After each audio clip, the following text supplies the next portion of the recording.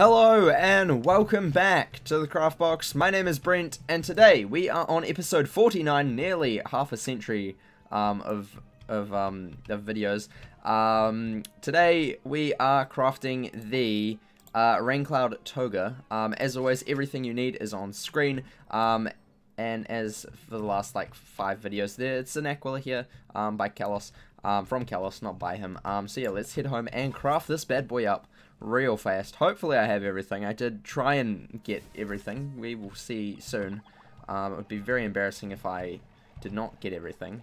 But yeah, Adept's Raincloud Toga, 1 Senator's Raincloud Toga, which I, again, as always, recommend just farming the first boss in Mount Olympus to get 4 Trident TCs, not 6, 4, which you can get from either Bazaar or I just went to Fitzhugh, he sells most of them.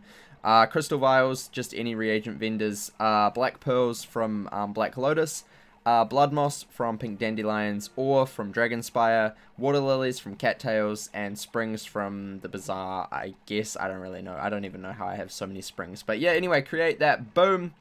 Easy peasy. This gives some stuff and things. It is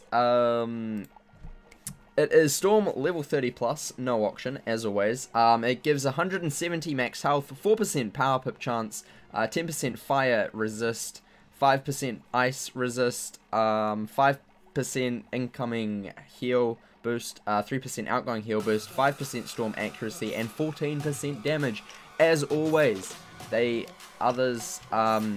Zeus robe is on screen so you can compare to what this one is and see which one's better or worse, and you can make your decision then.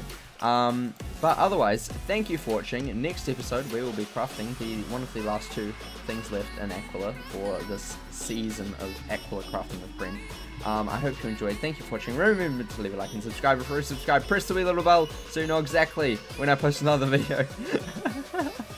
I love this map too much. And remember to craft outside the box.